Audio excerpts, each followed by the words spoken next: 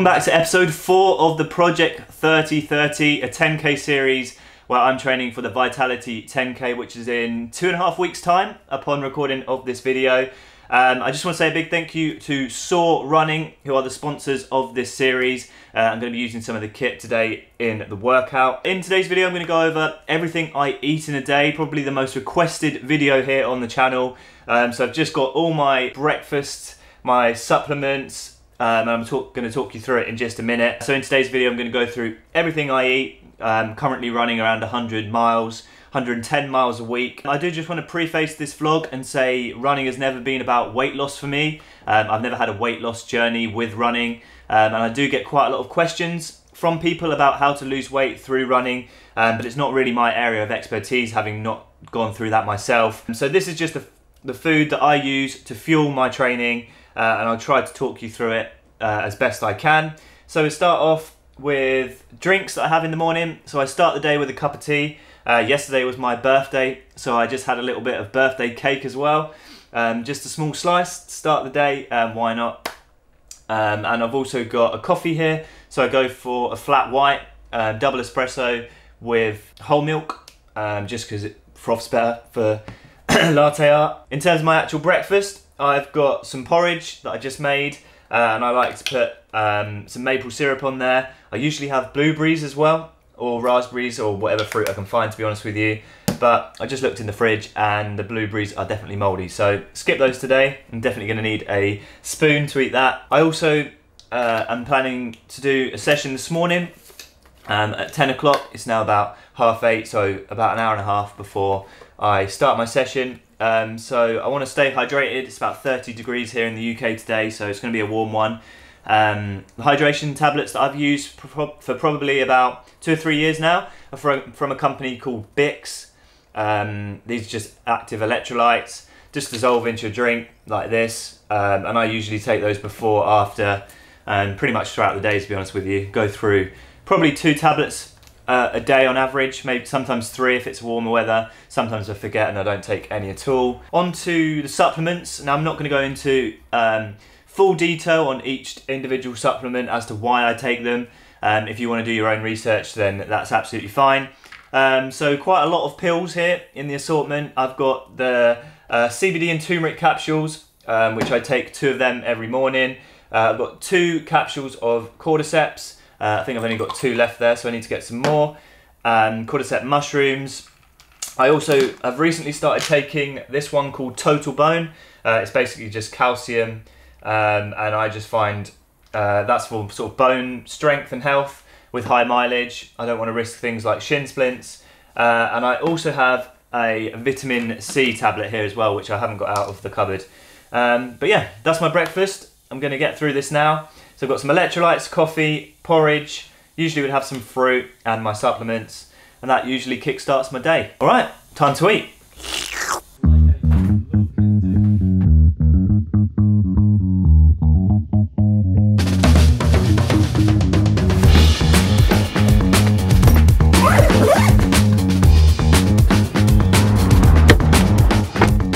Today's session is my Thursday session, so it's around my 10k pace. On Tuesdays I sort of do an above speed session, so we did 800 meter reps down on the track. A really good session actually. It was 2 sets of 4x800, and my last 800 was 2:06, so I was really chuffed with that in terms of getting the speed work in for the day. But this morning's session is going to be more at 10k pace, so we're going to do 6 by a mile or 1600 meters. Around my 10k pace, maybe a little bit slower because it is quite hot today. So we're going to do 5 reps at 10k pace, and then that last rep I'm going to push on a little bit, just to push on as if I was at the end of the race. So hopefully it'll be close to 5k pace for the last mile rep. So 6 by a mile or 1600 meters, and we're going to be doing this on a nice little flat loop that we have here in Essex. I'm going to be doing it with Zach, my teammate from Chelmsford, who's pretty much run identical PBs across 5k and 10k, so it'll be good to jump in with him. It's always nice to have a bit of company. I'm going to head down to the loop now and get started with Zach.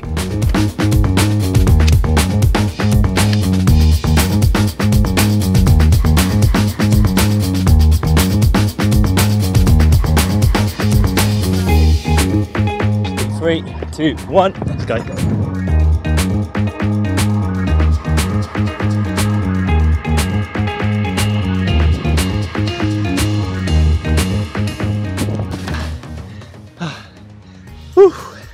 So I just finished the last rep.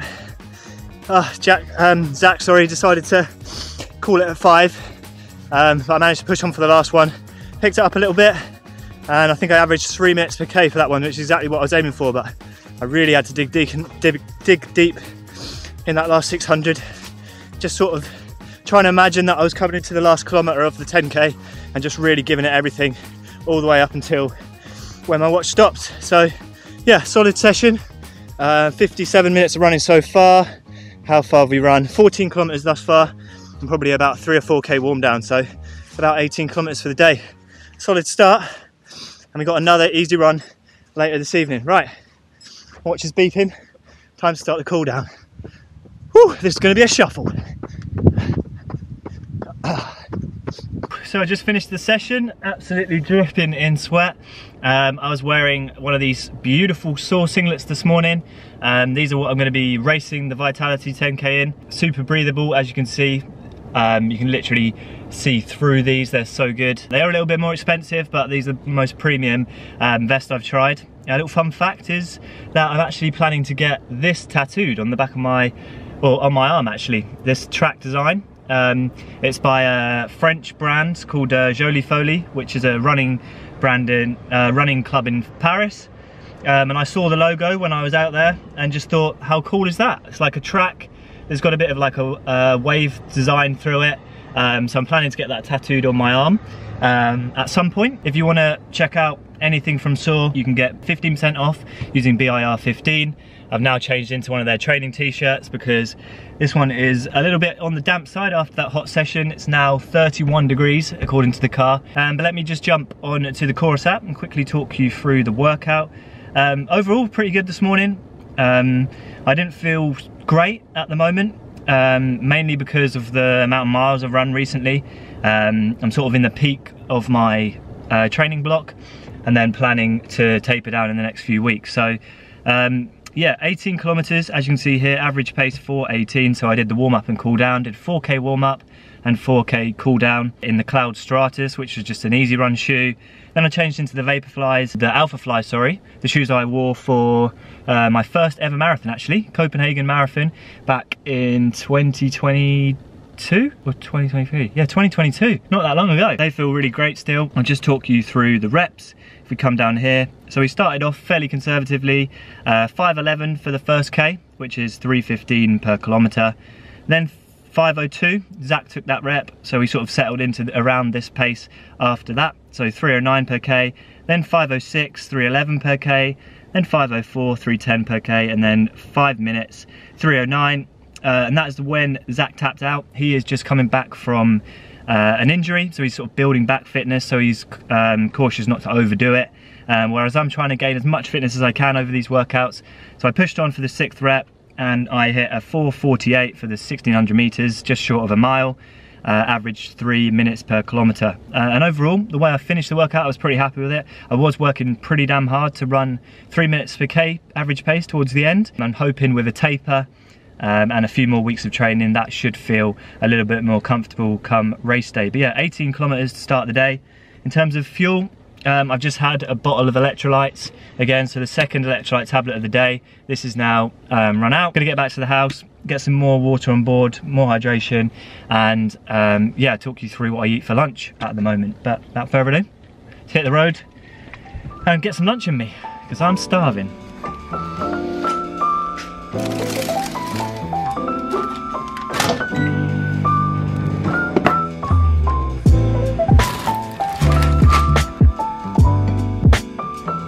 So I just got back from my session and it's now 12:30, which is typically around when I have my lunch. So I get my first training session done in the morning. I'll get back to the house, make sure I replace the electrolytes straight away, and then I'll have my lunch. When it comes to lunches, I cheat a little bit. I often don't have time to cook something nutritious and healthy. So I partnered up with a company called Simmer Eats. So today I've got Lebanese lamb hashu. You just chuck it in the microwave for 4 minutes. And in terms of what's in it. I've got 461 calories, 40 grams of protein, 43 grams of carbs, and 14 grams of fat. And my deal with this company is basically they send me these for free. So without being too biased, they send me them for free in exchange for a bit of content. In the company called Simmer Eats, based in London. And as you can see on the packaging here, this is the family that run it. So it's a mum and two sons called Simi, Jai, and their mother. And they make these meals in London and then ship them out. Every Monday I get 5 meals and then just heat them up like that. So today I've gone for a bit of a side salad as well. I've got some peppers, some tomatoes, red onion, and just iceberg lettuce chopped up, had it in the fridge already. But yeah, that's my lunch, typical lunch. It's really good because I can just chuck it in the microwave, 4 minutes and I'm there. I'm pretty fortunate that I get sent these for free, but it just means that I can get some decent calories in me and some nutritious food straight after a run. And I always try to get my food in within that 30-minute window, so I think, yeah, it's probably been a little bit longer today, probably 40 minutes since I finished my run, but yeah, just gonna scoff this. Also got a Coke Zero. These are a bit of my guilty pleasure. I probably have a Coke Zero every day at the moment. Probably should be cutting that out as somebody who aspires to be an elite level athlete, but yeah, I think Coke Zero is not going to do me too much harm. I tried to stick away from the sugary stuff, so there's no fats, sugars, anything in there, but obviously you've still got a few of the nasties of Coke, but you know, you've got to have some luxuries in life. So I'm just going to scoff this, put my feet up, and then get ready to go for a bit of an easy run this evening / this afternoon.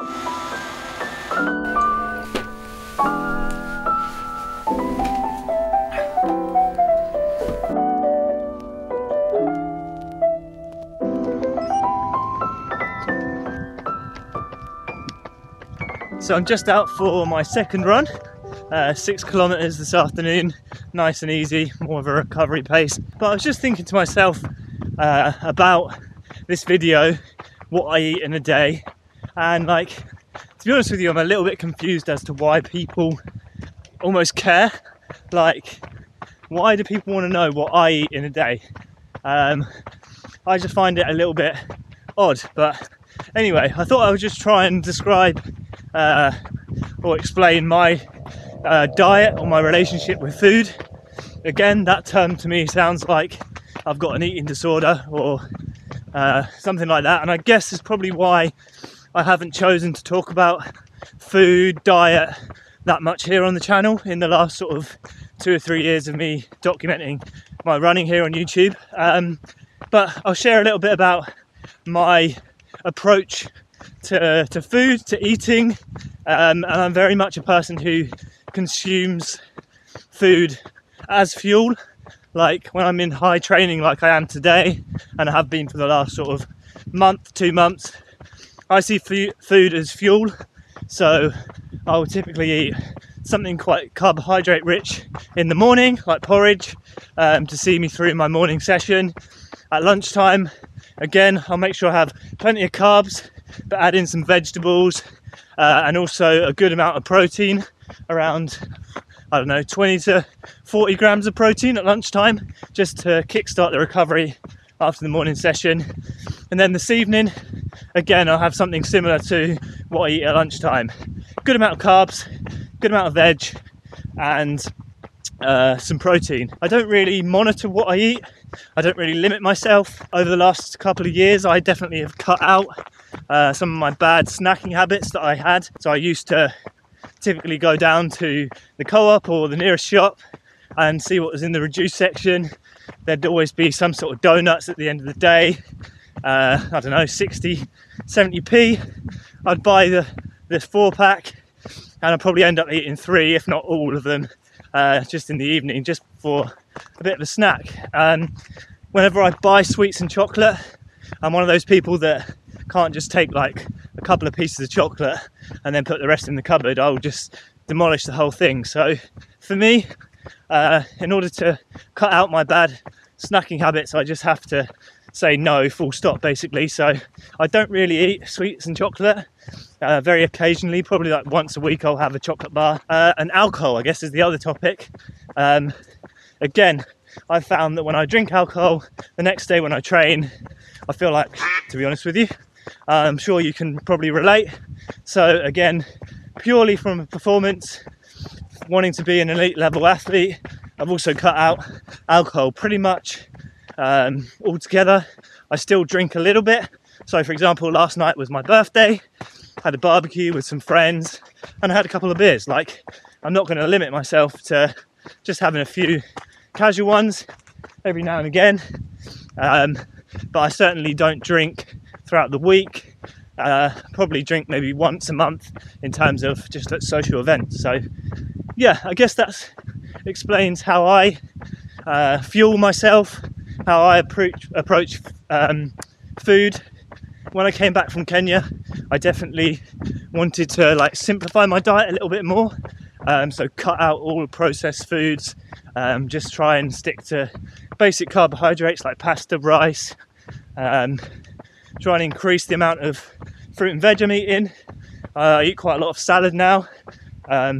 Weirdly, like tomatoes is one of my favourite foods, but this time last year I couldn't eat tomatoes at all.